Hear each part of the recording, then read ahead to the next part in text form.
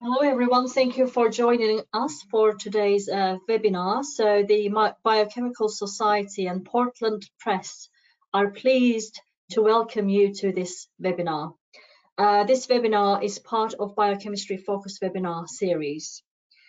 Topics in this series include different research areas in the molecular biosciences, as well as practical sessions to support career development.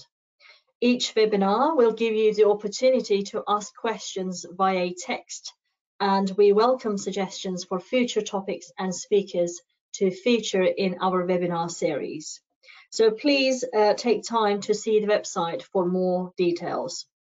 So before we start our talks today, I would like to briefly introduce myself. My name is Ayse Latif. I am a lecturer and a group lead at the University of Manchester. My research is focused on tumour cell metabolism, and my group is aiming to advance knowledge and find novel ways to exploit cancer cell metabolism for patient benefit. Today's webinar is titled Balancing Parenthood with a Successful Research Career, and our invited speakers will be exploring the challenges and extensive opportunities that can emerge from effectively balancing your personal and professional lives. And a recent new parent myself, I'm really interested to find out about the perspectives of others on academic life and on parenthood, and also gain some useful skills, tips from their talks. So before I hand over to our first speaker, I would like to mention that questions will be asked at the end of the webinar, but please do send in your questions during the talks through the chat function. So if you have a question, please type in the question box as shown in the image on the screen and state who your question is for, and we will try to answer as many questions as possible at the end of the talks, at the end of the webinar. So I would like to introduce our first invited speaker today, who is Dr. Manveen Sethi. Manveen is a research assistant professor at Boston University, and she works in the School of Medicine, and her research work involves identifying and characterizing proteins and glycans using mass spectrometry techniques. Their aim is to understand biomolecular deregulation in human diseases such as cancer and Alzheimer's disease. So from studying in India and Australia to working in the UK and USA, Manveen's cross-cultural experience has played a significant role in effectively balancing her personal and professional life. So Manveen, so if you're ready, we can actually start your talk, and I look forward to learning your tips for balancing everything in academia and in motherhood. Thank you very much again for this great introduction, and thank you to the Biochemical Society and Portland Press for giving me this opportunity to present on this very interesting topic, which is actually very close to my heart, balancing parenthood and a successful research career. As being a mother to two daughters, I think this has been, a thing I have been trying to do since I had my first child. I embarked the parenthood, and most recently I got my second daughter was born. So yeah, it's been a whirlwind journey, and it's very interesting, and it's very I'm very happy to be here and sharing my my journey, and also if anything I can tell which can be helpful for people to balance out the parenthood and their careers. Just to introduce myself, I am currently a research assistant professor of biochemistry and cell biology at Boston University School of Medicine. I have been fortunate to be mentored by some of the exceptional scientists and more than that, extraordinary human beings, from my mentors from Australia and current mentors at Boston University. They have played a great role in shaping my mind, which has helped my professional and personal development, and their advices and they all being parents, and most of them being parents, and their advices have helped me a lot in my career to balance out my professional and personal paths. So I think having great mentors is first step in achieving that. My research at Boston University includes roles of extracellular matrix in brain diseases, such as Alzheimer's disease, Parkinson's disease, and glioblastoma, which is a kind of brain cancer. I work on liquid chromatography, mass spectrometry techniques, including proteomics, glycomics, and glycoproteomics. To uncover structure function relationship between protein glycosylation and underlying molecular mechanisms in neurological diseases. The overall objective of my research is to identify altered glycoprotein markers and also uncover therapeutic options to understand neurological disease pathogenesis, to expedite the clinical and translational research and discovery. This is just a very general summary of what I do. Before I go into the actual topic, I just wanted to let you all know what I do. So I work on liquid chromatography, mass spectrometry, which is a powerful analytical tool which combines the separation capabilities of a liquid chromatography instrument and analysis capability of a mass spectrometer to have specific and sensitive detection of wide range of molecules. So basically I start with samples, which in my case includes brain tissues from human or mouse brains. There's a lot of sample processing involved, and then there's liquid chromatography, mass spectrometry analysis, where we get the data acquisition and then the analysis, and then we interpret the result to achieve my research. So I was born in India, a country which is multicultural, yet which is highly patriarchal country. The patriarchy holds the power, and the women are presumed weaker. So and also the science is not immune to such inequalities and disparities, with only 1/3 of women researchers globally.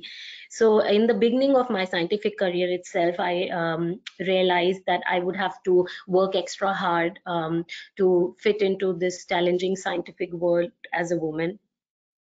And I think in the beginning itself, I decided that I need to really work hard, and I have to balance work. I have to balance my professional life and my personal life as a wife and a mother.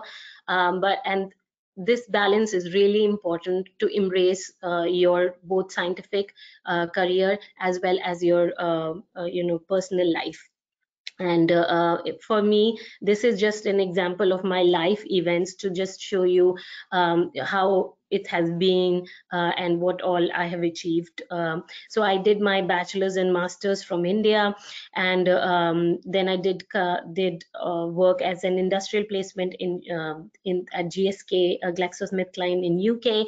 I also worked in India, and there I realized that I need to go for higher studies, and I did my PhD in biochemistry in Australia. In the last year of my PhD, I got married, and then in 2016 I was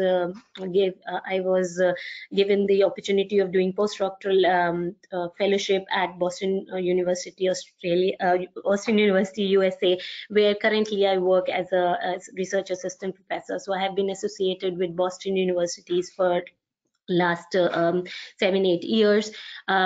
During my second year of postdoc was when when my first child was born, and as it is assumed that with your child being born, you get you embark the parenthood, you get career interruptions. But in my case, I think after my first child, my career growth exponentially. I was promoted to a faculty position in 2020. I did get some independent fellowship grants, and then I was promoted to research assistant professor of biochemistry in 2022. And just last year I had my second child.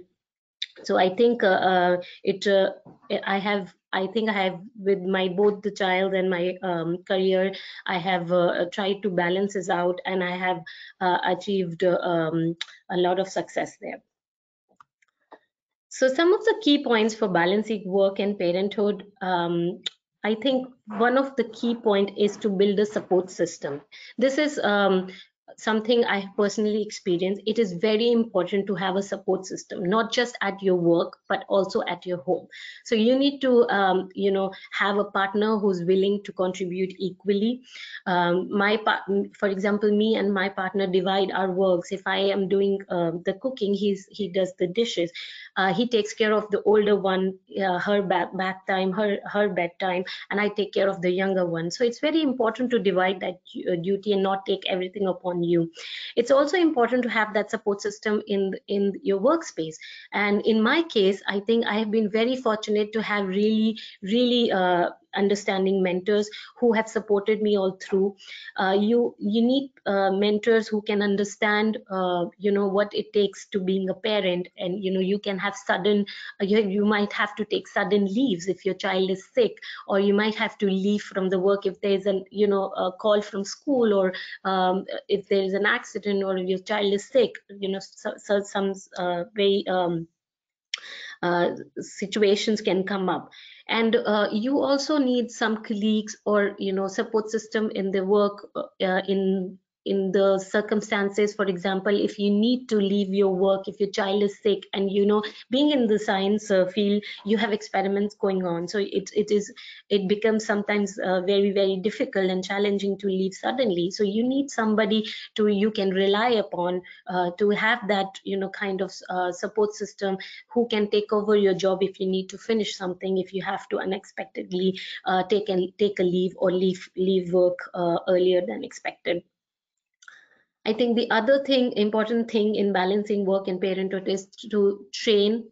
So you should train your juniors. In my case, being a research assistant professor, I train undergraduates, graduate students, and I delegate work to my teammates. The other thing which could be done is share responsibilities with your colleagues, with your partner at home, or if it's not possible, then you can outsource help. You can hire people, for example, to help with your household, or hire people to help with your scientific work, or at your professional front, if your finances allow. Of course, that's important too.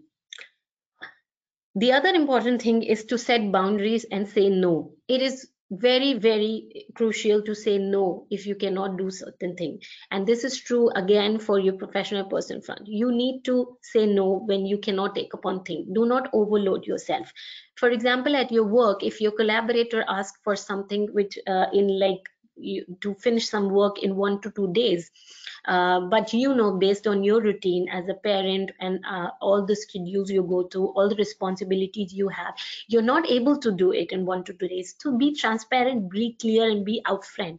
You should tell that I cannot do that in 1 to 2 days. I need a week to finish that based on my schedule, based on my other responsibilities. So it is very important. And do not shy away from saying no to your partner or your child if you have to. So your well-being, your physical, mental well-being should be your priority. So you should take that, you should do that, and learn to say no. Plan in advance. This is very essential when you're trying to balance your work and parenthood. Planning really helps. Even smallest thing like planning a day helps. Things like experiments, especially in scientific fields like us, you know that you have an experiment coming up, and you know the steps, you know the protocol and everything. So in my case, I know I usually work 1 to 2 days from home, and then 3 to 4 days I'm at work, and I can only work for certain hours because I drop my daughter in the morning, and then I go through the traffic, reach work, and then I have to come pick her up. So I cannot afford to lose an experiment if I need to leave at certain time at the end of the day, and I cannot afford to not pick up my daughter. In some cases, if it's needed and it gets really complicated due to traffic, my husband goes and picks her up, but my husband usually takes care of the older one, picking her up from the school. So we kind of communicate there. So communication is another key right there.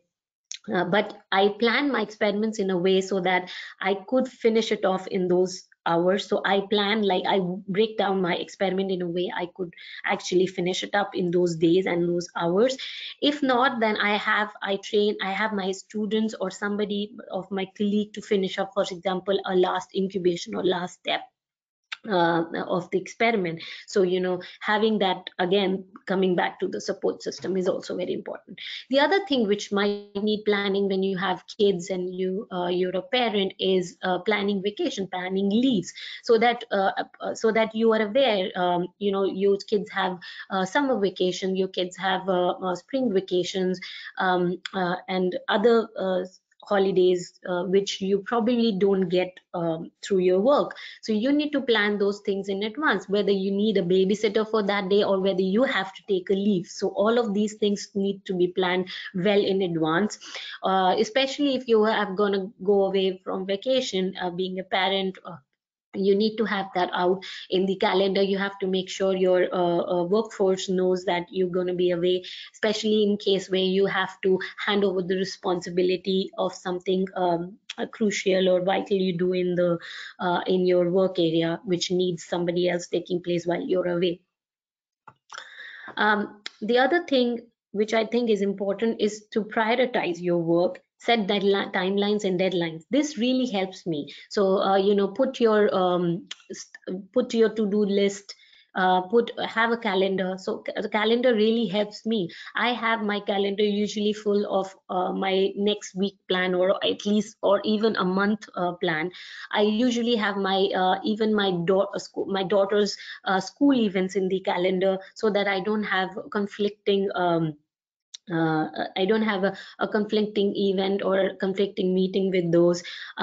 Set deadlines for yourself. Set those deadlines way in advance from the actual deadline. That really helps me. So I have a 2 weeks prior deadline to the actual deadline, because being a parent, you do get some unexpected hurdles on the way. So you have to be prepared much more than you used to be when you were not a parent or you didn't have a child. So I think that's very important. The other thing is prioritize what needed to be done first and what could wait. So because you cannot take upon everything. So in my case, for example, even prioritizing what I need to do in a day helps, because certain things like experiment, like doing meetings or training students, I cannot do it in later part of the day or remotely. So I need to prioritize that and get that done during the day. So the things like reviewing an article or writing a manuscript, writing a grant, things like that, which could be done remotely, I usually keep it for the end of the day, because I like to have a couple of hours in the night to work upon these things, responding to the emails. But I would like to mention here that couple of hours I use in the night to finish off the pending task is just out of my own choice.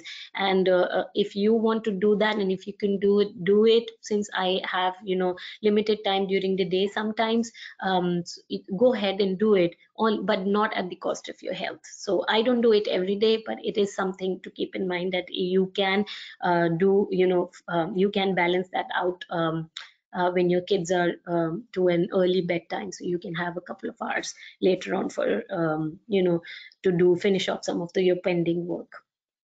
Set a routine.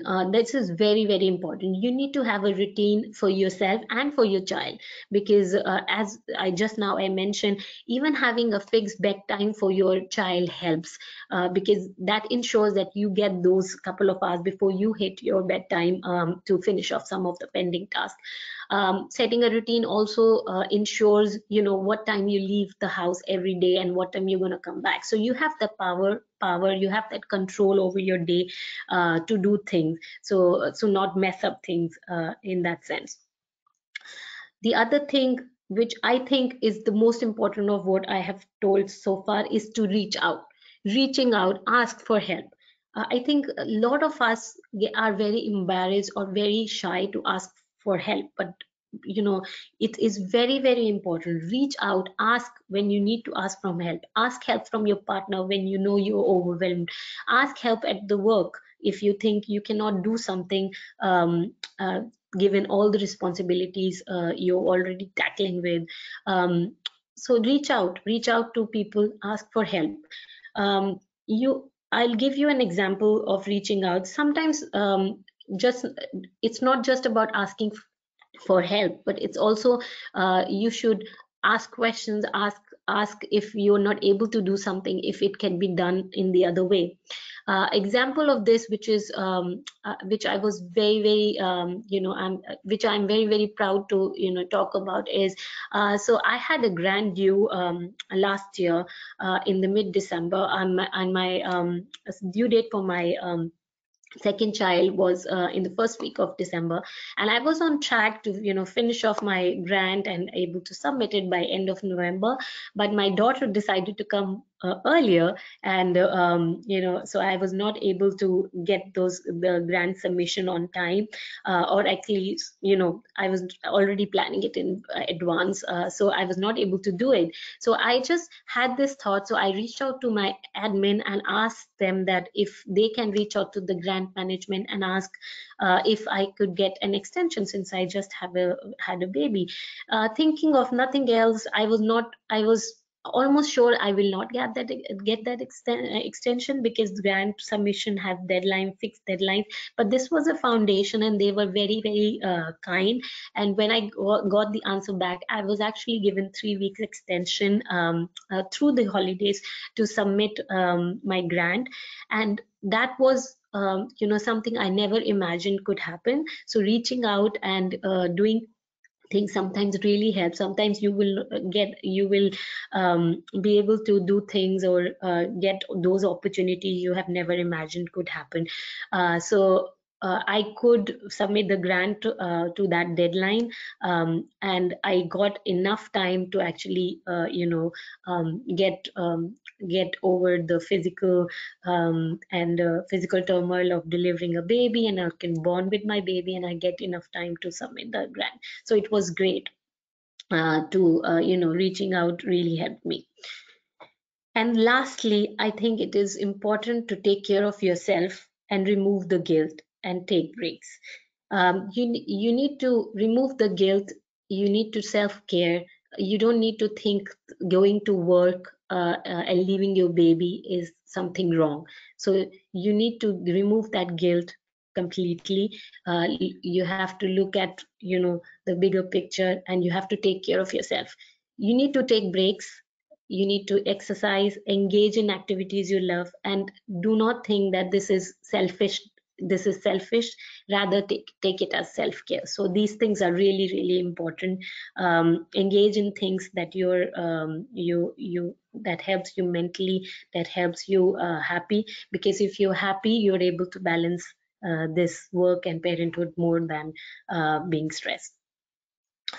I think one more thing I wanted to highlight here, because I just went through this, is maternity and research career. And by maternity, I also mean paternity. It's not really for the woman, but since I'm coming from the maternity side, I wanted to give these suggestions and some of my experience, and share some of my experiences and what I think could help. I wanted to discuss this mainly because this study from 2019 actually mentions about 43% of women and 23% of men in the US leave full-time STEM careers when they embark parenthood. So there's about double of the women who actually leave their career, especially in the STEM field. But I think if you have if you take care of certain points, you don't get overwhelmed and you don't get that self-doubting going, and that could help in not quitting. So some of the advice or suggestion I would like to make is right here. So before the maternity, when you get to know that you're going to have a baby, it's important to plan your paternity or maternity leave well in advance.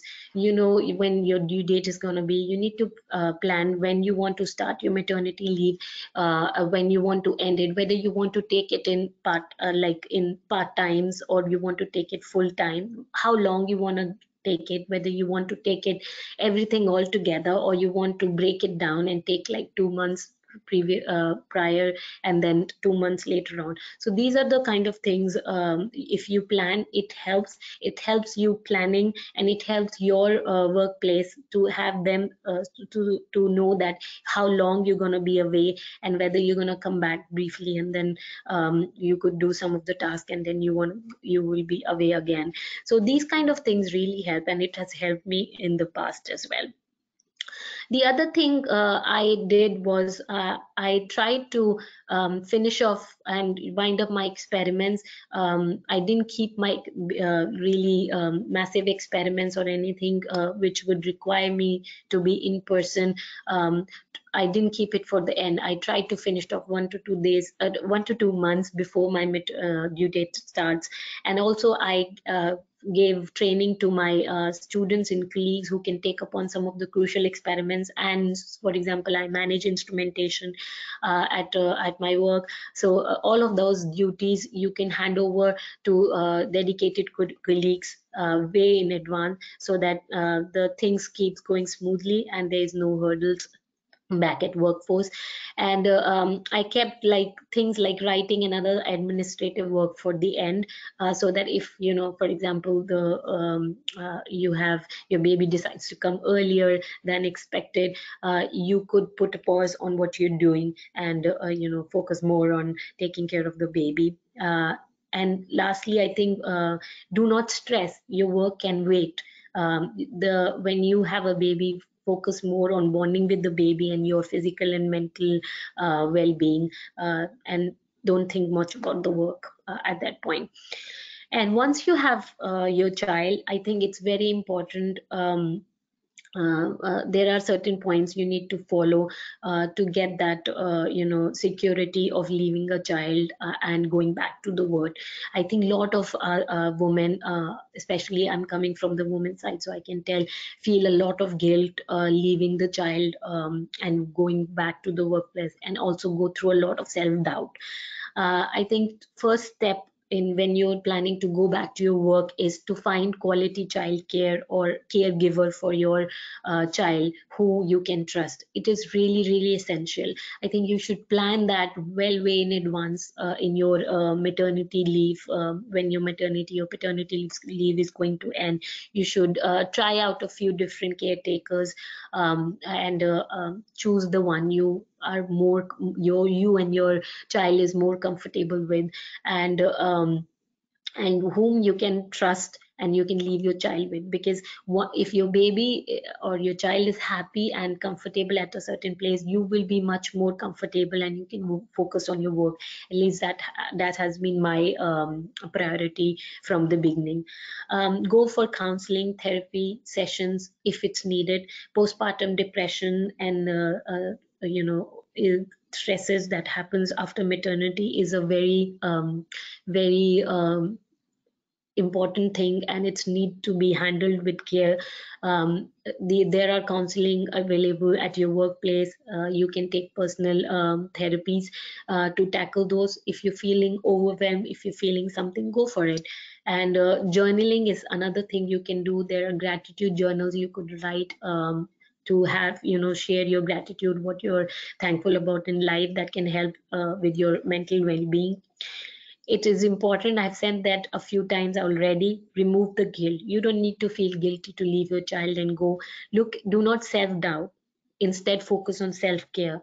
Do not quit, keep going. look at the bigger picture. Look at the bigger picture from down the lane. So if you have seen my career trajectory, look at what happened after I had my first child. My career grew exponentially. So I think it's very important to look at the bigger picture. You want to set a role model for your child. You need to be a go-getter, not a quitter. So focus on that.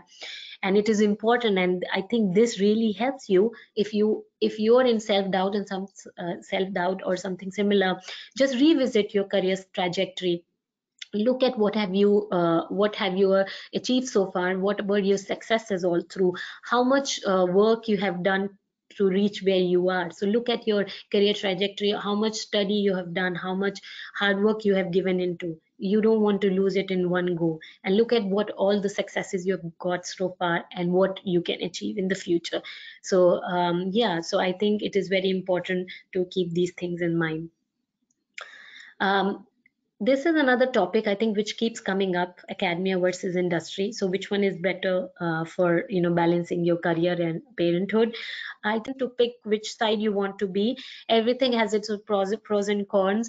Academia, you get flexible schedules, but industries, you have higher pays. So it depends how your partner side looks like, whether they have higher salary, so you can manage with flexible schedule in academia, or you can, if you finances are more important, you can stick to industry. So it's important to keep these things in mind to balance the parenthood. There are certain grants which covers your child cares. Some of the examples are right here: Bright Focus Foundation, Alzheimer's Association awards, which are international grants, provides child care support for attending conferences. NIH here in US also provides those. Universities also cover child care support. Some certain universities have dependent care funds and grants for graduate students with children and postdoctoral scholar childcare.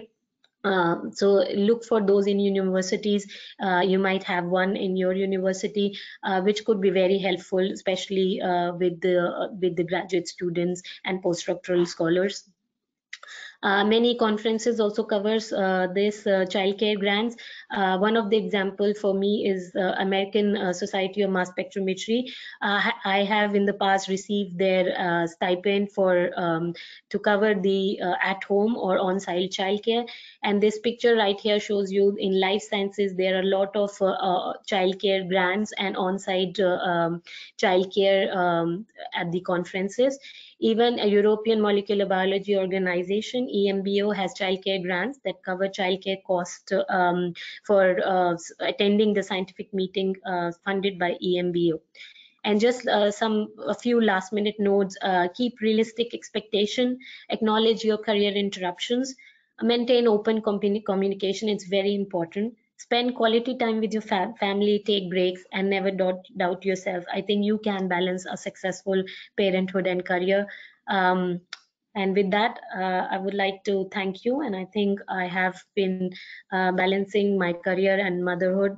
And it is a very dynamic, ongoing journey for me. And I hope I keep doing that. Thank you. And Lovely. sorry. That's fine. I mean, thank you very much for this very detailed and informative talk. It is sometimes really helpful to just hear somebody else reiterate the obvious. So in the interest of time, we're going to move on to our next talk. Again, thank you very much for your time and effort into this. So now we're going to have Dr. Tim Tomkinson from University of Bristol. So Tim is a teaching technician at University of Bristol at the moment, and I would like to introduce Tim briefly. So Tim has studied geological sciences at University College London, and he graduated in 2006. He has completed his PhD at the Open University, and he had 2 postdoctorate positions at the University of Glasgow. At the moment, Tim is working as a research technician in the School of Earth Sciences at the University of Bristol, and his research interest focuses on meteoritics and isotope geochemistry. Tim is a father of 2, and he is a member of the University of Bristol's Parents and Carers Network, which aims to facilitate mutual support, share experiences, and signpost guidance to staff across the university.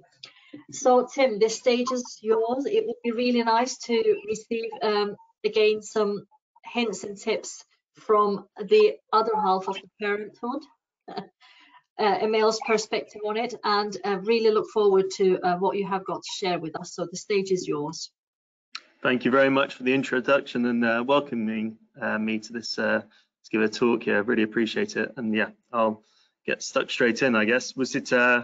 So my field of research was quite specific. My undergraduate, geological sciences, as you were saying, but specifically it turned out I ended up working in the area of Martian research. So from that, I looked at geology of rocks from Mars, so bits of rock that come from Mars. So we haven't had any sample return from there, but we have had bits of meteorite, bits of rock that have been blasted off the surface of Mars and come back.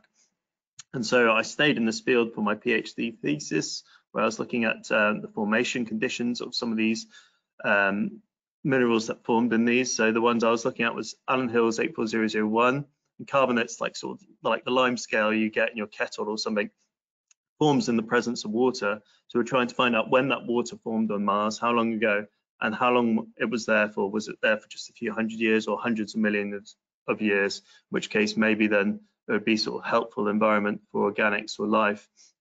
But one of the things we had to deal with as well was looking at the issue of contamination, and once these rocks had come to Earth, how contaminated they were. And I mentioned that because that'll come up later in the talk, but this is just to give you a bit of a background of the field I got involved in before becoming a parent. And you can see this portion of meteorite, the one below it, in fact, is the samples I'm allocated. So we're working with very tiny amounts of sample and looking for these sort of water altered minerals in there, and also looking for contamination on a very small scale.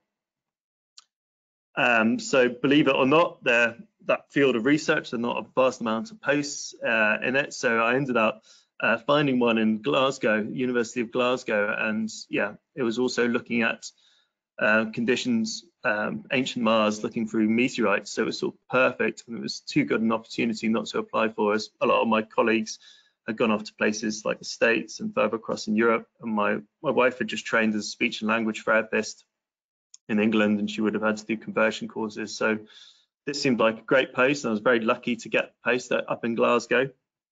But unfortunately, it came at my wife's expense, in terms of she had a great job with the NHS as a speech and language therapist, and she was being promoted very quickly and doing very well. But she realised the opportunities that were available to me, that this would be, this is something she was up for pursuing, and she figured as well that she would find work in Scotland when she moved up there. Unfortunately, despite being well qualified, she found it quite tough in the job market there. And so, unfortunately, funds were tight. The other incentive was we moved out of my parents' place where we've been living for 5 years. So as you can imagine, she was quite happy to do that. But we managed to, with those funds we saved, buy somewhere that needed a load of DIY and stuff. So unfortunately, after coming back from work, it would just be more DIY, and my partner was obviously getting incredibly frustrated of this great career that she had and that she'd given up for me to pursue my career. She volunteered with a stroke group, which was really helpful for her mental health. And then finally, after 2 years, she found a role where she got a post as a speech and language therapist. So all was good. So at this point, then my son was on his way. The end of my postdoc was coming up, my 3 years.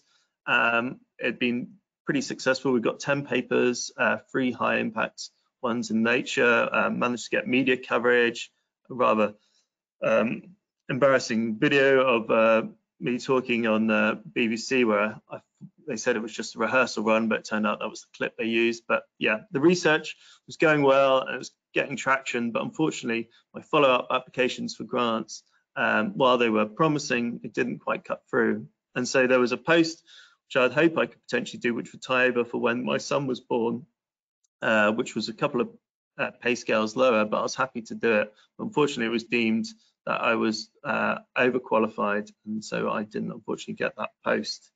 So sort of slightly concerning time with our child on the way and my post ending. I went through the internal review scheme at Glasgow University, where they put your CV into the pot for other potential employers and departments around the university to look at your skill set and see if you're suitable. And in fact, I got contacted by the dental school, which deals with a post where it was looking at dental instruments and neurosurgical instruments and the levels of contamination on them, to see how the cleaning process was working and if it was sufficient, looking at VCJD, which is sort of mad cow disease sort of variants. And so they kindly invited me to interview. I said that was very kind, but there seems to be a bit of a gap between, my background and potentially what they're after. And they said, no, come give a presentation, tell us what instruments you use, and we'll take it from there. I gave the presentation, and in fact, they said, yeah, there are loads of overlaps, apart from, in fact, you looking at sort of a more minute scale than we're planning to, sort of almost visual level. So in fact, your skill set's fine, and if you're happy, then we'd love to have you on board. So I ended up jumping sort of complete career paths and working in this area where I was invited to give a talk within the first 9 months at one of the World Forums on the results I'd produced already in that period. And yeah, all went well, and those results ended up getting published. So it just goes to show that even though I thought I was kind of boxed in with such a niche level of research, in fact, the skills you develop in your research career can be transferred. And sorry, here's just a highlight of the title, the actual talk I gave. So that was all great, but my son turned up in the meantime, and they were fantastic, being flexible, paternity leave, but my working hours, I especially shifted to try and get home with bath and bedtime. And by this point, the son was sort of getting tired and grumpy, and yeah, the sort of wind down for the end of the day. But so yeah, the time I sort of spent, I didn't really, apart from the weekends, get to catch up with him until it was sort of that final wind up time. And yeah, he had been also got tongue tie, which unfortunately wasn't diagnosed quite a fair bit later. So in fact, his feeds and stuff were irregular, and that was causing a lot of stress to my wife and to my son, obviously. And so we had to revisit the hospital because of the weight loss. And this just put emphasis on family being far away, as we talked about earlier. The support networks, they just weren't on our doorstep. And my partner, even though she had found a job, she was not really enjoying it. And so we realized something needed to change. And so it was at that point that I mentioned Bristol. It was close to both our families, and lived there a bit and knew it was a nice place to potentially bring up children. But my wife also found a post there, and because she had given up her role to come support my career, it was my turn to do vice versa. She found a post that she really liked, and like unbelievably, 6 weeks after giving birth, she went down for the interview, and with our son and her father in the car looking after her son where she had the interview, she managed to get the job. She called me after she got the job. I was in the meeting with my boss.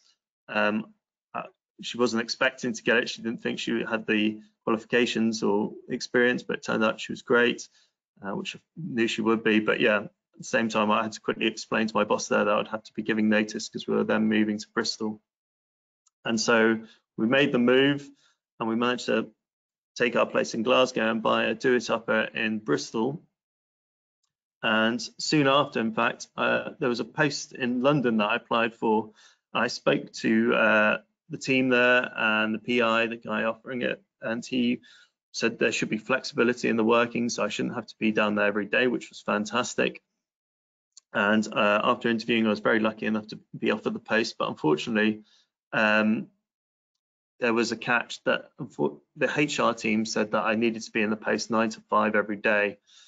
And unfortunately, with the salary and the cost of transport, accommodation and childcare, it basically meant I would be just about breaking even, and I wouldn't really be seeing my family until the weekend. And my father had done the same when I was growing up. I had a wonderful childhood, but speaking to him sort of recently over the last few years, he's opened up a bit more about the strain that caused for him. And yeah, I was lucky enough to be able to make a decision, but yeah, made that decision that that wasn't the lifestyle I wanted for us. So I ended up taking shared parental leave that actually turned out to be far more generous because my wife had been in the post less time. So the University of Glasgow sorted me out with shared parental leave. This was a lovely picture of me and my son. So one of my friends pointed out that there was a electric drill in the background. So there turned out to be a lot of DIY. He obviously never touched that. That was moved instantly. But it was a bit of a mad sight at home. And whereas previously when we've done it vice versa, my partner really didn't enjoy that aspect. That aspect was completely fine with me. Another aspect I really enjoyed was play groups. My wife didn't really want to over socialize, whereas I absolutely thrived on relentless tea, unlimited tea and coffee and biscuits. And this is pictures taken around Christmas time. I don't just dress my son up as an elf in the summer or anything. This was on theme, but we had a great time in play groups together. And he helped me out with shopping and chores.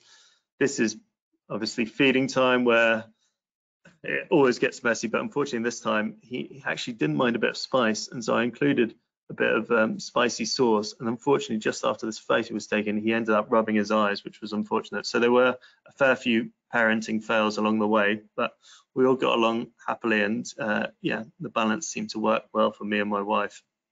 And then our daughter came along, Isla, and this is my son going into kiss, I think, not to bite her.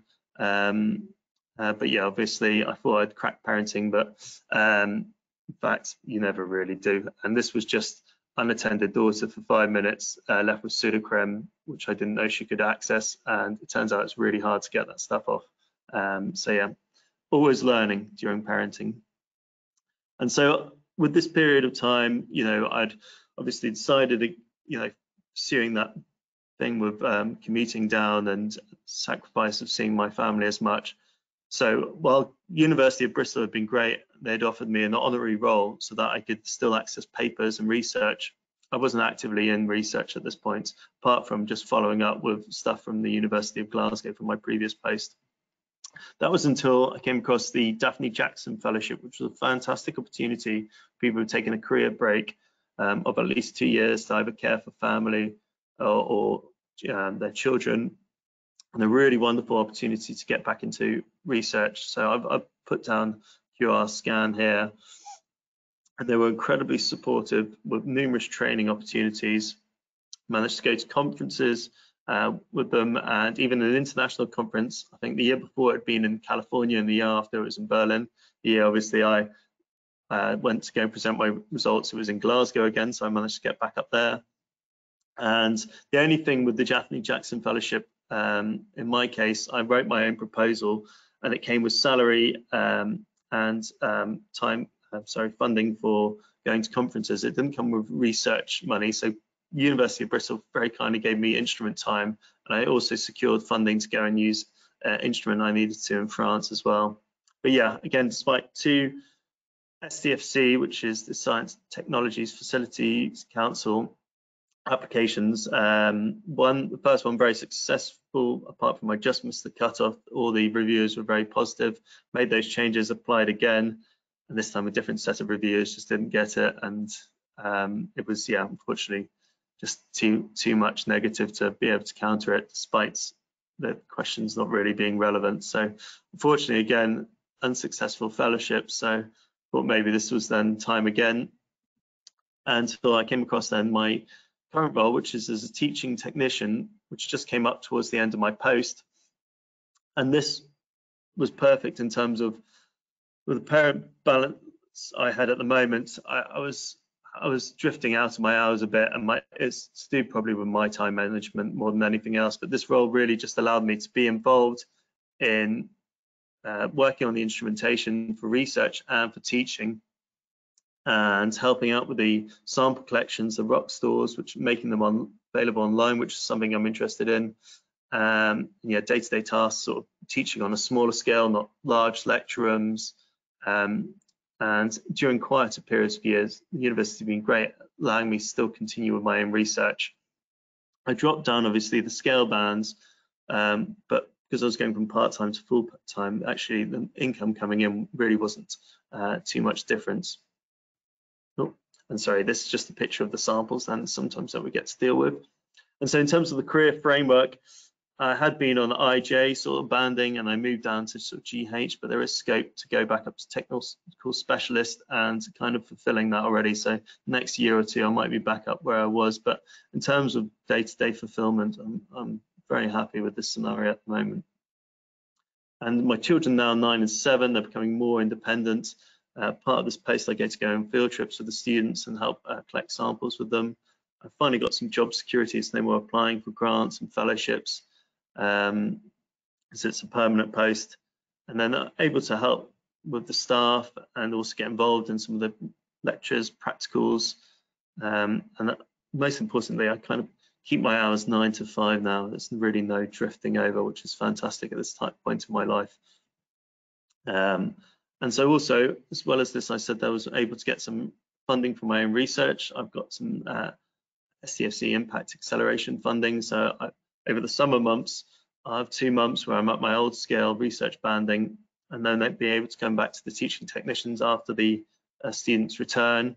And they've already been invited to present these results in September at a conference, and there's scope to expand this work. So despite going into a teaching technician role, I'm still able to be involved in research. It hasn't closed the door on that aspect. And so there are other opportunities and possibilities out there for career paths. And just to highlight again, I think the things that I mentioned, that child juggling parenting is crazy. The amount of things going on, some things get more straightforward, but then other things come in the way. So it's just a list of things of just parenting, let alone work on top of this. Just shows how busy life can be. So these are good years of our lives, so it's so important to enjoy them. I mean, we all have different aspirations and goals, so you've got to really just target what works for you, and just create time to do the things that you love.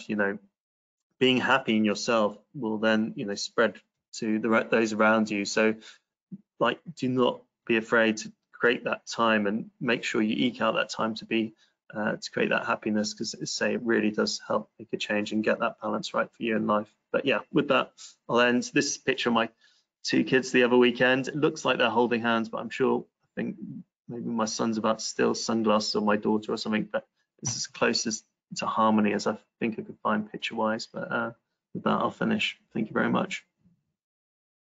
Lovely. Thanks very much for your talk, Tim. And it's really nice to hear another parent saying that parenting is full of learning new things, and once you feel like you find your feet, there is another challenge that you need to get over, that you need to learn, and it's constant learning, isn't it? So you're constantly developing yourself as a parent.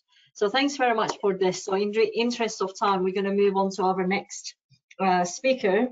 So before doing that, I would just like to let our audience know that we're going to stay a little later after 3 to make sure that we can answer all of your questions. For those who cannot do it because of their other commitments, don't worry, we will have these questions also recorded and distributed afterwards. So our next speaker is Dr. Justyna Hinchcliffe. So Justyna is also from University of Bristol, and she is a research associate at that university. So Justyna is a behavioral neuroscientist in the School of Physiology and Pharmacology and Neurosciences. She has research interests in the field of behavioral psychopharmacology and animal welfare. She is the mum of 2 and a member of the University of Bristol's Parents and Carers Network alongside Tim. So Justyna, I look forward to hearing about your experiences and your suggestions. Thank you. I hope you all can see my screen. Hopefully it works well. So that's kind of a very good depiction of current creating AI images, which is very popular and everybody's scientific talks have. I would only say that I've got less children, about more rats to actually look after in my work and life. So I just want to show you my kind of few ideas and what are the challenges for the research staff, especially the early career stages, and what would be the actually advantages of being a parent and a scientist, and kind of few funding opportunities that come up and they might be quite helpful for the parents, and also kind of few advice, tips how to kind of navigate through the parenting and your scientific career. So just very briefly about me, I don't want to go too much about me because I thought I was going to focus about kind of more other bits that kind of more interested to people. So yeah, I'm a mum of two. I've got a 2-year-old and 6-year-old. Yeah, they do hold hands in this picture, as I managed to catch that. And I also, I can always say that my husband sometimes is a third child as well, which I also have to look after. So, like as our chair mentioned, yes, I work in fundamental neuroscience from psychopharmacology and animal welfare field. I've been working for 13 years now. And I have mainly I'm looking at behavioral models and more translational models of depression, of how to measure emotional states in non-human animals, and how to kind of develop better tests so we can test the new antidepressants, whether they're new rapid acting, very trendy psychedelics, they're very promising compared to our conventional antidepressants, but also along my kind of bread and butter pharmacology, behavioral pharmacology work, I've started looking more kind of more passion, which is animal welfare, and how to improve our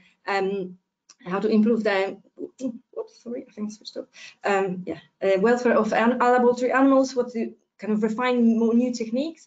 And a lot of animal welfare work actually came up during the period when I was pregnant, when I was expecting. I couldn't do a lot of like surgeries, I couldn't use lots of teratogenic drugs, and then be around the kind of more risky environment. So we kind of have come up with a contingency plan for my research. So I did a bit more of my kind of passion for animal welfare and science, and a lot of this work actually came up very impactful, and we published in very good scientific journals.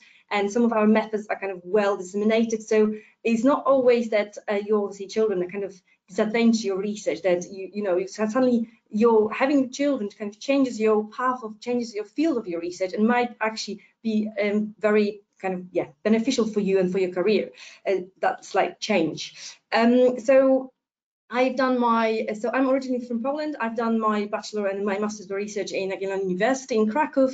Again, I was working in behavioral pharmacology then. Then I moved into UK, where also I met my husband in the meantime, and I moved into Bristol. I did my PhD in Bristol, and I'm still Bristol working at the moment as a postdoc. I'm a research associate, and so I've spent quite a long time now, and I still continued my research in depression and animal welfare.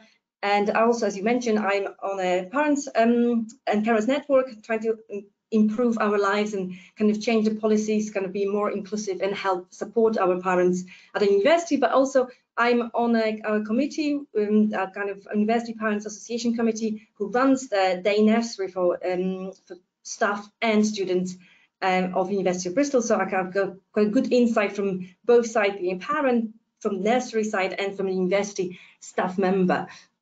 And I found very interesting kind of during the actually COVID and lockdown, a very interesting little quote from Twitter. Somebody said that sometimes being a parent is like, read it now. My screen's not disappeared.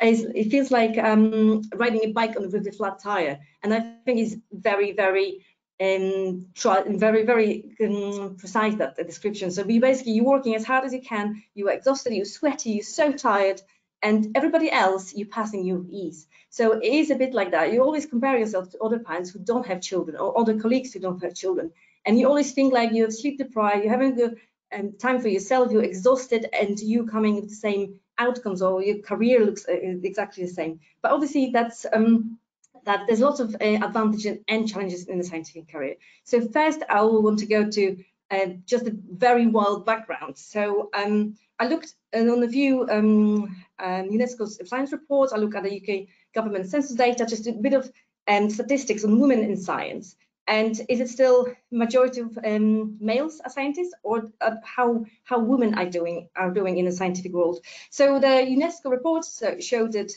1/3 of scientific researchers worldwide are women only, and only from those 30%, only 30% become a senior academic, which means they become associate professors like PIs of the groups. And that's, I think, sometimes think that's kind of a bit worrying, and there's lots of questions why that happens. And do we kind of getting that motherhood penalty? Do many women leave academia and leave science because once they become parent, it's almost impossible to be both. And also we know that women are very underrepresented in STEM education. So from the UK data, we know only 27% graduates university in STEM, 26% only works in UK when they be coming from the STEM workforce. So that's very low percentage. It's almost like one quarter of all scientists, obviously just women. And when we look at the kind of the graph on the bottom, I'm sure you will see, we kind of more or less in the middle of that. This is the graph for the Europe, and we are about 39%. That's female researchers of total of scientists, and that's not that's not a very high number, maybe a bit more than worldwide, but still we can see the majority of scientists are males and not females. And I think I had similar kind of data like Manveen showed us that about 34% of mothers and 12% of fathers leave full-time STEM employment after becoming scientists. So, after becoming parents, scientists. So, why has that happened? Why we got so many women leaving academia or leaving full-time jobs when they become moms? So, I think I've got a few lists of the challenges for the research staff, and I don't want to be too pessimistic, but I'm just trying to be a bit realistic. What is actually how hard it is to be a research staff in academia, especially a mother scientist. So we know that especially in the early career stages, especially when you become a postdoc, the financial instability and job precarity is always the big problem. The short-term grant-funded contract, the same for the technical staff. Obviously, you start your new contract and you have to look at what's next, when you're going to apply for another grant, when you're going to find another job. Around it again, looking at the eligibility to paternity leave again. If you start new contract, can you get maternity leave? When you, let's say, become pregnant at the end of your contract, what about your paternity leave? Do you get any financial support?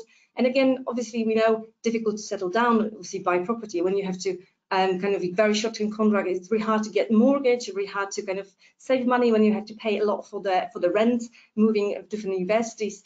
And another thing to add to it is like academic mobility. We always suggest that we should move around from university, get new experience, learn new skills, kind of move from place to place. But that again is very difficult and very based on your personal situation. So who's the main breadwinner in the household? If you do both academics, really hard to find job in the same university. Opening positions, they're very rare in 2-3 job opportunities at the same time. So like Tim showed us that it's very hard to kind of manage one person, the other person to find a job in the same place. And it also again depends what your second half job and type. So obviously I'm academic, my husband is working for a PR agency, so it's really hard to kind of move around. If he's got a good job, I can't really move somewhere else, and obviously if he's a breadwinner or I'm main breadwinner, it's really hard to kind of juggle that, make that decision to move away from different location to different place to find better jobs or kind of have your great professional career development. And another thing that ties to it is provision of childcare and access to local schools.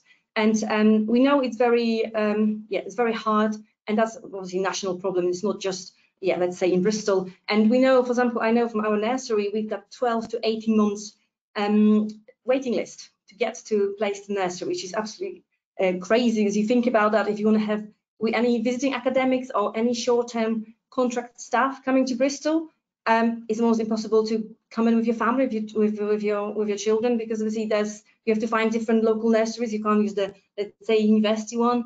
And the same access to local school. Obviously, everything is oversubscribed. Is struggle to find local school, someone that is more or less relatively close to your work and your home. So that's kind of more national problem, but it's definitely a big impactful thing that adds to the challenges to being a research staff.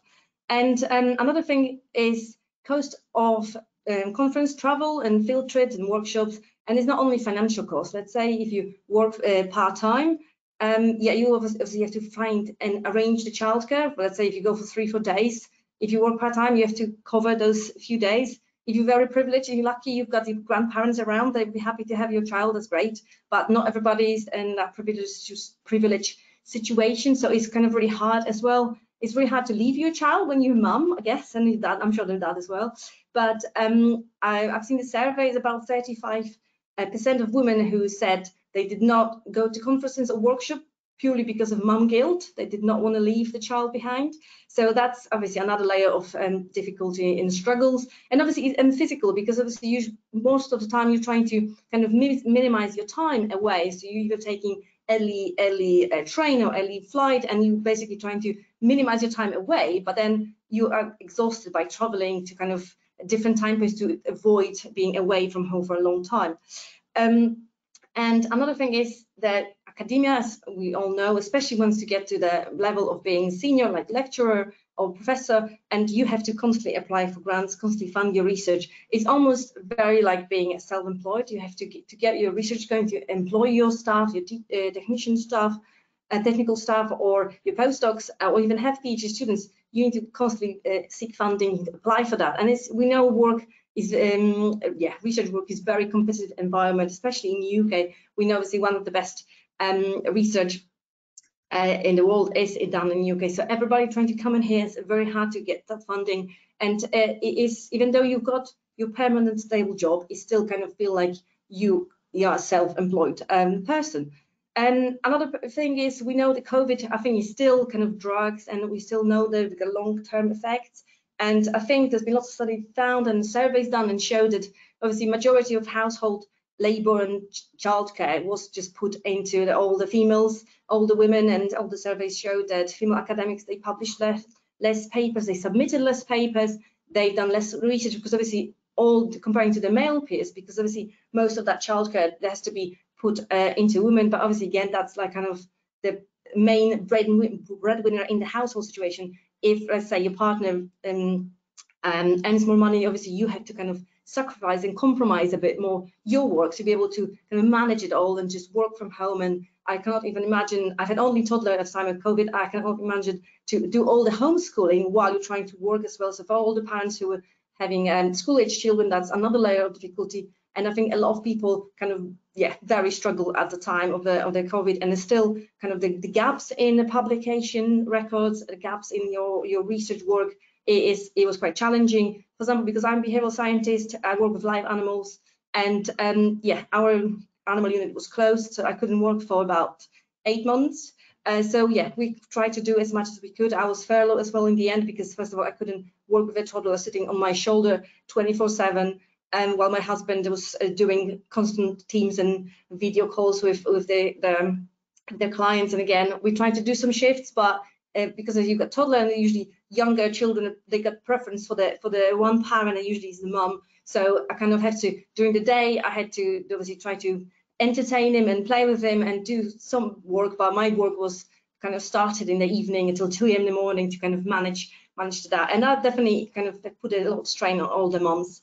And then the whole bias, kind of the whole societal expectations. I think this is kind of obviously more, not just applies only to the research staff in academia, but also the whole more working mums, that how we kind of perceived by everybody around that when you work, you ought to work like you have no children, or be parent like you don't work. So I've had lots of comments that how can I work full time when I've got children? I should spend more time with my children, they're only little ones.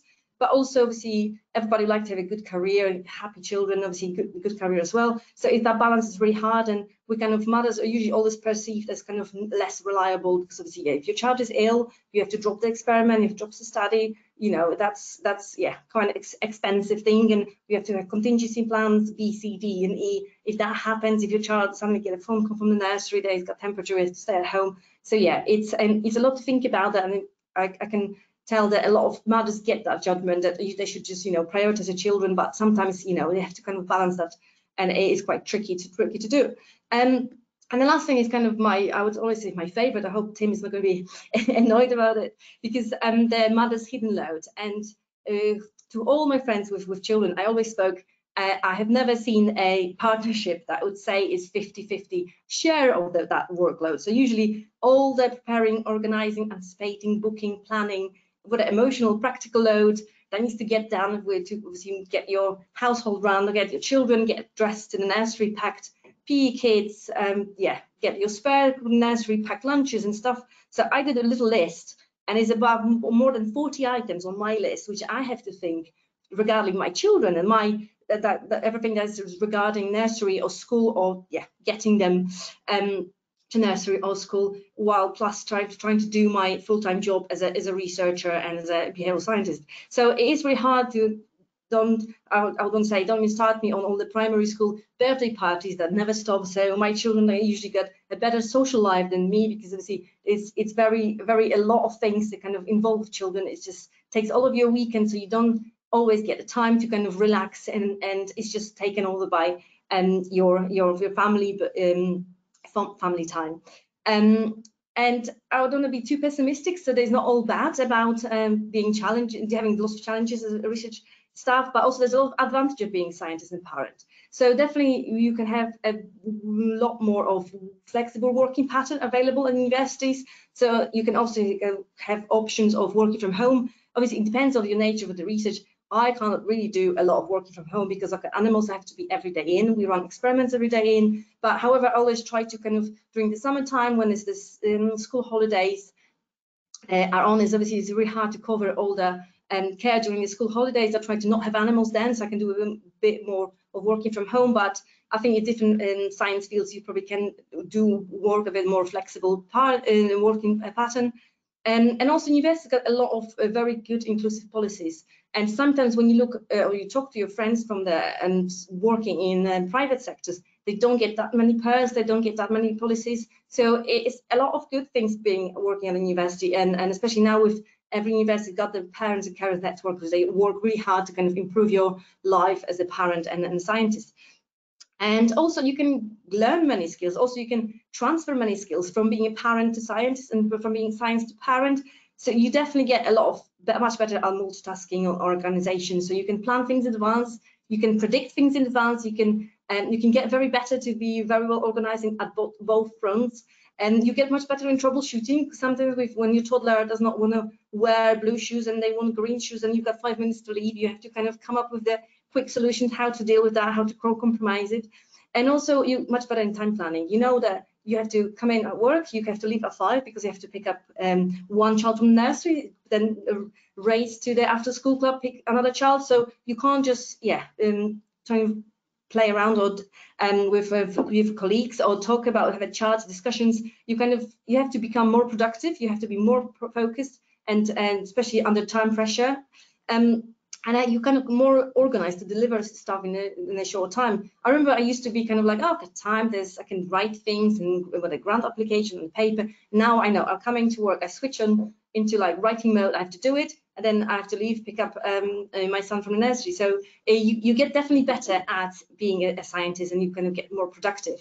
But also, obviously, your life priorities change a lot once you become a parent, and your emotional intelligence develop further as well. So you'll become more empathetic and more understanding when you talk to your students. You become kind of more, I think, helpful. You feel like the family situation or life situation is also as important as your work, as delivering your objective for your scientific project or scientific grant.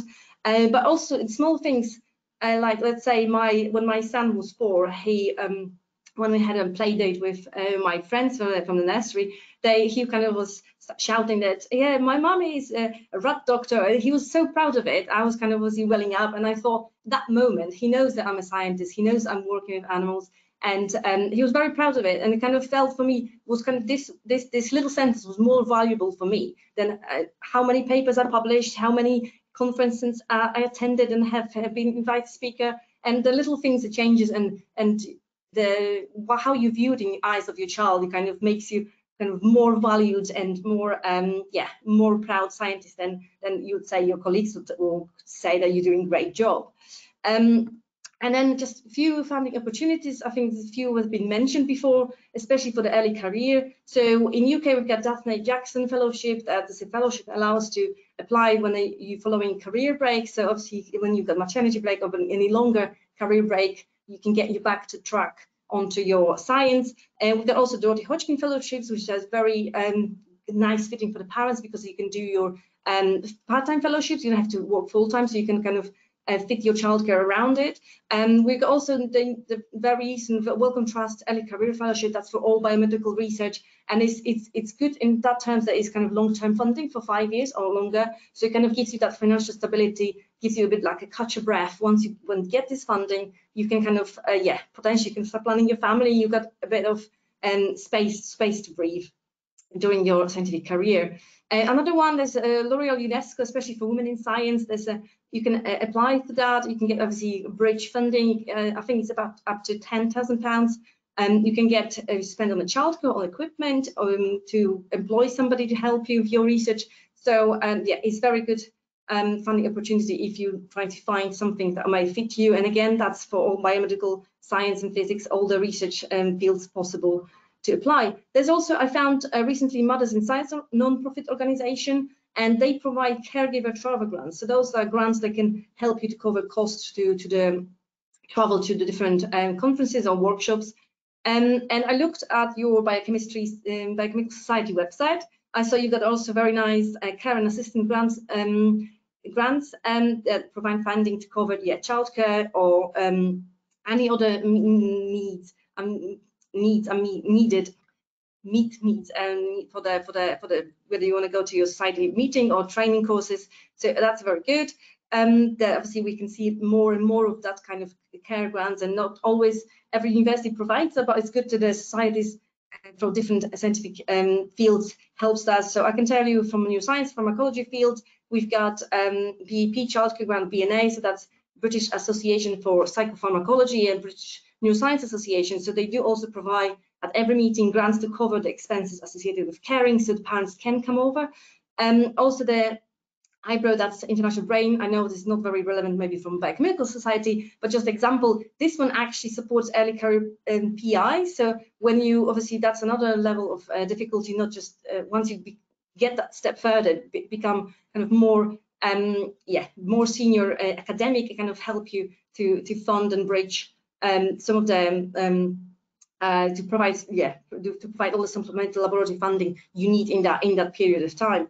And so I'm sure there more will come up, and I think the more awareness we have about this issue, the more fundings will going to be provided, and there's I think hope that things will get better. I think in the last 10 years things improved dramatically for all the parents in science, but I think the things will still be going better and better every time. And just a few bits of my advice. I think we kind of have a similar advice, Tim and Manveen as well already showed you.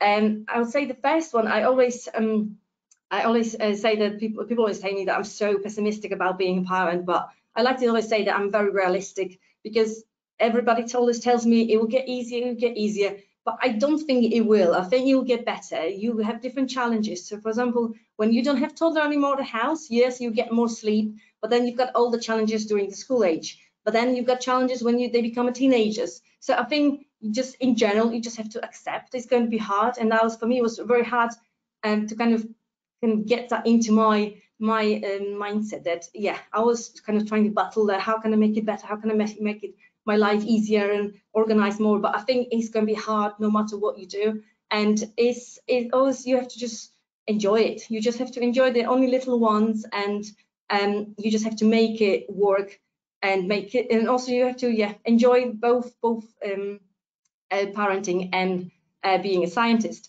And as my previous speaker says as well, ask for help, support, and collaborate. So do not suffer on your own, because that's a very easy way to get burnt out and get mum burnout. Join the parents' carers networks. They always get a lot of support. You can always get peer support. It's always easier if you've got fellow parent who can always vent and say that, you know, you've got problems. And I've got friends in our animal unit, when we always come in on Monday and I'm exhausted, he's exhausted. He's got 3 children, and we kind of understand each other without even saying much. And you know, it's always nice to know that the other people, I know they got struggles, but also, you know, we're there for each other. If he needs anything, I can always help him, and he can always help me. So it's really good to have that peer support network, and it's always very good to ask for help, support. And when you've got your line manager or your PI or your colleagues at work, you know, they always, I'm sure they'll be happy to help. They know, you know, that if you struggle, they're definitely not going to just leave you there. And also very good is to collaborate with different groups, different labs. And because obviously you don't want to have, like, let's say, career breaks, so you go on maternity leave, have a big publication, let's say, gaps, but also you can just, you know, collaborate, and you can do part of that publication with a different group, of do a different experiment, and then you can publish. So you've got the nice track record, and you can publish together. So there's a way to kind of get your nice career going, even though you're going to have your maternity or paternity breaks. And then the next one is, like Manveen said, do not overcommit. Learn to say no. Something is not very, kind of takes lots of time and lots of effort, but it's not very impactful or beneficial to you. I would always say just learn to say no, because then you're struggling trying to get everything on time, and you're definitely going to impact your mental health as well, and you're very exhausted. And again, plan in advance. Yes, discover your organization skills, strategies. For example, I always on Sunday wash all the PE kit, all the uniforms for the whole week. I've got all ready to just get dressed in the morning. The same for the nursery, so I plan everything in the day, so I don't have to worry in the morning what they're going to wear, where the socks, where the shoes. So small things like that, and it just makes your routine and your life flow much better, much easier. And again, set boundaries between home time and work.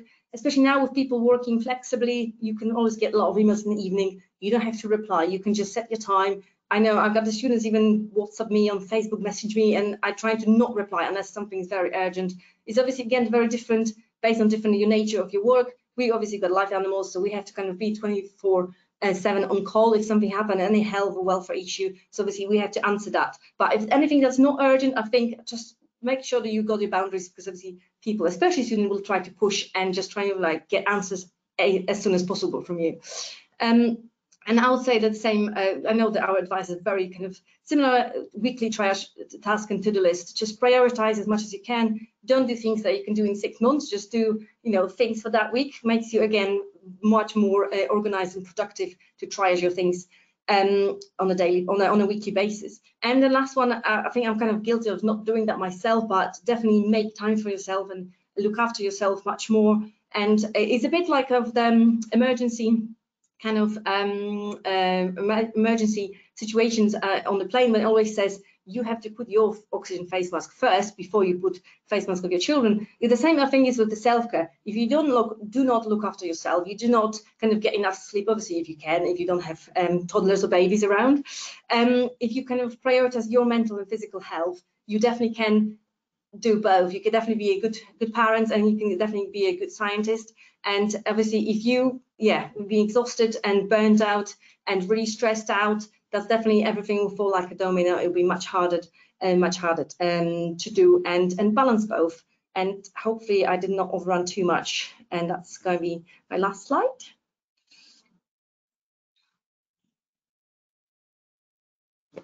Thank you very much, Justyna. It was a lovely talk again, and it was really nice to have a sort of detailed slide on grants. I think that is quite informative, especially for new parents. So I would like to start by asking a question to all of our delegates, though. So we have talked about, you know, it's really nice that you all have got 2 children under your belt and the experience that comes with it. But how did you balance? I'm unfortunately one of those people. I've never felt in my early career that I was ready financially or career-wise to start my family.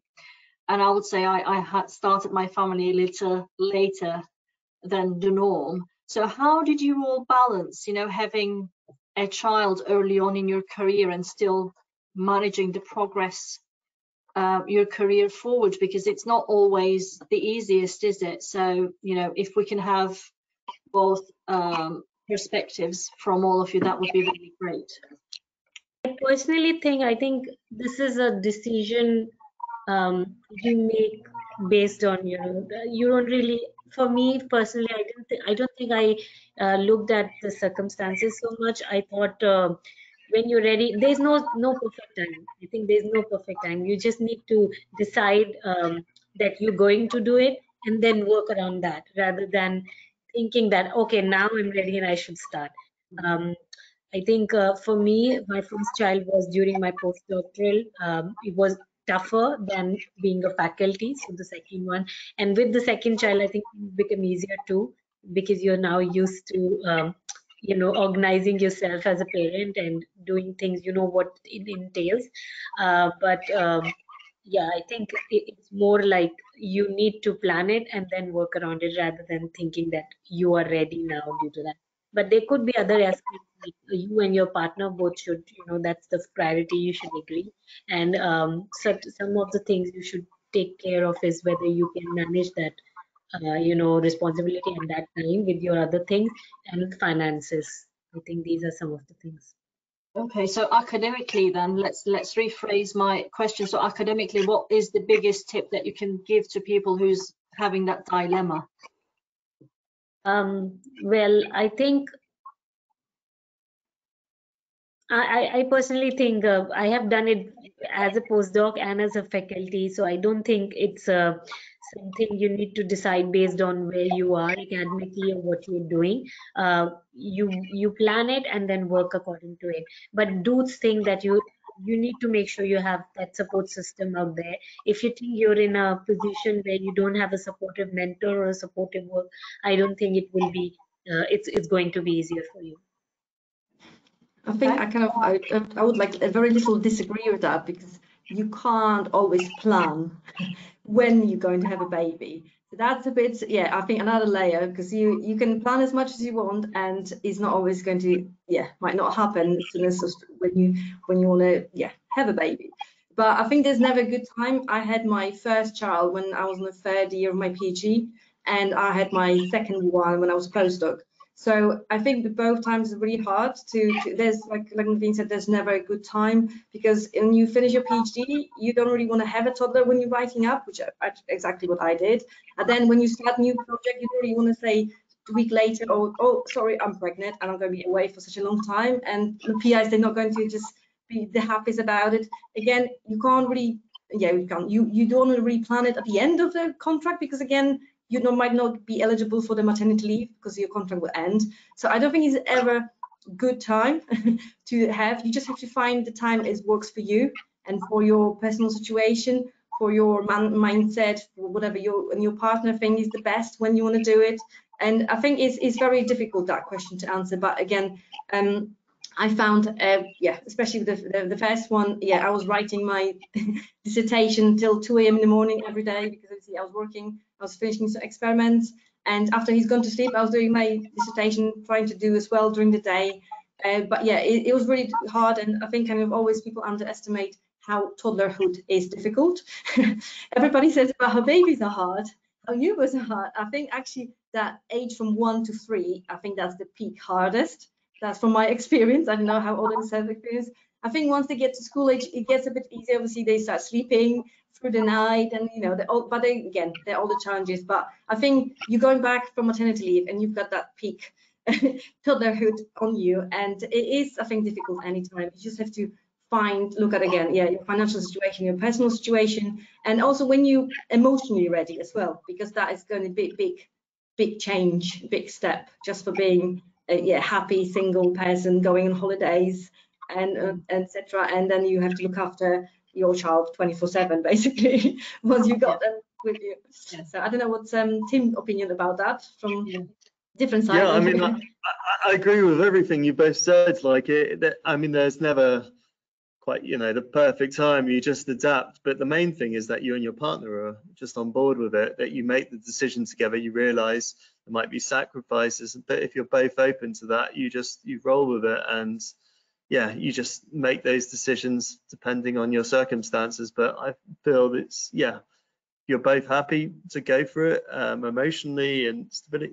The other things you can make work, but to sort of constantly be putting it off for something else, there's always going to be something that pops up. So as long as you're both on the same page and you realize, say there might be sacrifices. In my case, I wasn't up for the commute to London and just being there on the weekend. Neither was my partner, rightly, and we just worked that out and came up with a solution. And so it's two of you involved in this, and you've got to make sure you're both on the same page, and then yeah, just make it work from there.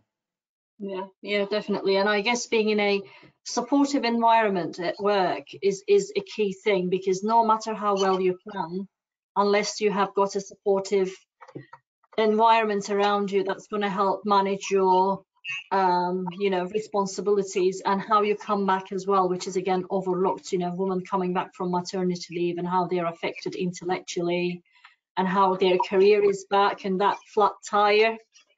You're all always. Yes, I think the best depiction of parenting. Exactly. So I think if I were to give anyone one advice, it would be making sure that if they obviously willing to carry on with their career, is to make sure that they're in the right environment for it.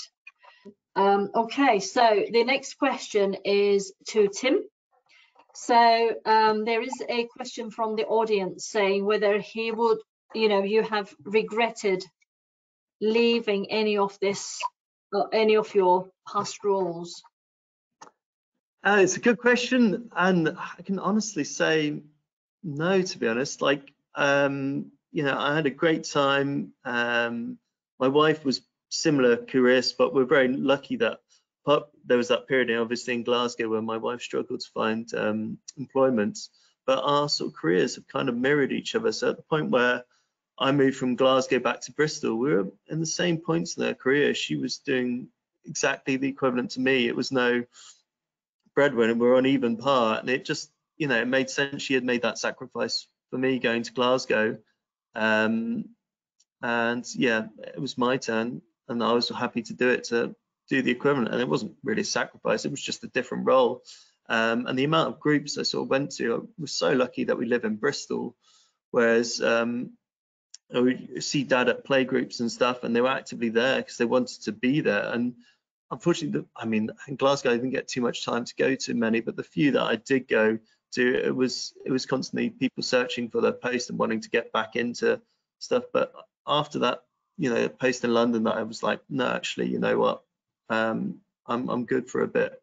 Yeah, just embraced it. And it was really lovely. And say it's environment network. Again, we picked Bristol as a place where sort of the quality and stuff is a bit better in terms of say child parent care and stuff. And so I was really lucky. I made plenty of mum friends and plenty of dad friends, and yeah, I wouldn't change anything. And say I've still got these opportunities now going back into research. Daphne Jackson was fantastic. I've got this funding on the side. I still have my own old contacts who every so often mention jobs. I'm like, well, I'm okay at the moment. So it's not closed the door. And yeah, I feel I wouldn't change it. I really enjoyed that portion of my life. Yeah, and I guess, like you say, or like we've been saying throughout this webinar, our circumstances as a parent changes constantly. 5 years down the line, probably your kids will be at teenagers and they wouldn't want to see any of their parents, so you have more time in your hands and you can always switch your role. Well, that's it. We're very lucky in research. I mean, it might not be for everyone, but in terms of the longevity of careers, some sort of manual jobs and stuff where the sort of kind of time frame in terms of your body being able to cope, but as long as your mind stays fresh, I feel a lot of my colleagues, peers, they're still very active for many more years. So I don't really feel it's closing curtains as such, but at the period of life where I am, this post is just sort of perfect in terms of finding the balance. And let's say these are good years. I know some people who work relentlessly until retirement, saying that they'll relax and enjoy retirement. And sadly, I know some people who not had that many years after they've retired. So it's finding that balance. And it's, again, everyone's different priorities. In my case, the research I enjoyed, but also just enjoyed time with my family. So I've been very fortunate. Lovely. And as the last point with regards to the webinar, I would like to, sort of pick your brains, or, dive into your experience in terms of parents and carer networks. So, from what you, Tim and Justyna, have said, it's very clear that there is an active network in Bristol. So how about in Boston, Manveen? Do you have a similar network? I mean, I haven't really looked for a big network. We do have like friends and families around, and that kind of helps equally, you know, having your friends and their kids and having that network. And also your kids, when they go into like daycare or schools, you build a network with their friends and the family there. So I think with the time we have, I think having networking at personal level is something we have been doing rather than joining any groups or things like that. Okay, lovely. So for those, you know, obviously research is very global and people might not have the luxury of having a lot of friends or relatives around or family around. So just back to Justyna and Tim, you know, how active is your network in Bristol and what are the things that you're doing to help parents or carers? So I've just very recently joined, but I know that our, for example, breastfeeding policies have changed. Now we've got breastfeeding rooms, we've got quiet rooms in the building. So if you're pregnant and you feel tired, exhausted, you can go and lie down, have a bit of peace. You don't have to kind of struggle between your colleagues in the office. You can go, express, go into breastfeeding room. We can also, I think now we've got changed about our children in buildings policies that changed, they're kind of a bit more restricted. But you're welcome to go into like the nursery and breastfeed there if you wanna during your work time for a little bit, come back. So that definitely helps. We're doing kind of now in person and online meetups, so parents can share their experiences, they can talk about things. With our recent meeting, we had a bit of few ideas, let's say, I don't know, do some clothes swap and things like that. So obviously we've got so many things at home. Can we do a swap between the parents? And also I know I kind of very kind of involved the nursery, so I kind of trying to liaise between our parents, parents, and our university nursery. So we're trying to kind of change the kind of our priority list, who can get the space of the nursery. Obviously we've got students as a top priority, then staff, but also we're trying to kind of change a little bit so the research staff that on short-term contracts or visiting academics, they will be able to get that opportunity to be at the nursery, because we know it's really hard to get space. And like I said, we have 12 to 18 months list to get the space. I think the last person on our list is from July 2022, which is absolutely crazy. So if you're coming for a 1-year contract, there's not a chance you can get the space. And I'm not sure how the local nursery situation is, but I think it's the same. Is I think a big struggle, and the same with the getting to schools. So we're kind of trying to, from different angles, trying to kind of get more support.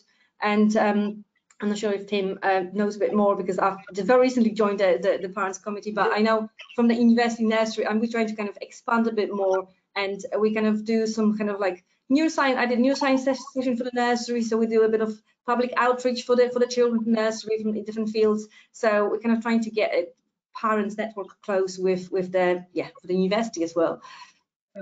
Okay, yeah, so no, I think that's. I was going to say that's perfectly summarised. I think we joined not too dissimilar time, and I think I'm actually similar, yeah. I like did all the different rows of it. I mean, there's also an online forum where ideas pop up and people can share things. But as Justyna said, those people come in on short contracts and stuff, you know, not maybe with work and stuff, having those chance to have those meetups if their kids are doing that after school, or they don't get to go to play groups because of work, offers another network where people can really sort of share ideas or experiences with parents in a similar situation to them. And so yeah, that way it's I think we've got one blog, one staff member. I think that's amazing. So one of our staff, she puts a blog together what you can do with your kids during half term. So I think that's the best thing, because you don't have to think and plan, and you've got full list and ideas, and while you're trying to do your research, try and plan what to do in half term or summer holidays. It actually really is the small things, but they're really helpful to having older parents.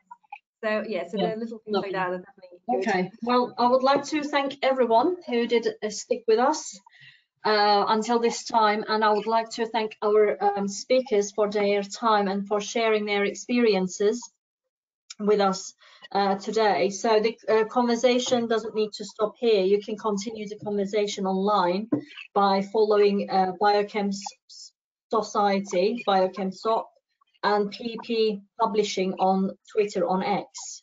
So we do welcome suggestions for future topics and speakers to feature in Biochemistry Focus webinar series. So if you have an idea for a webinar in 2024, We do invite proposals for upcoming webinars, so you can find more information on the website, and you can also watch previous recordings and this recording when it's available as well.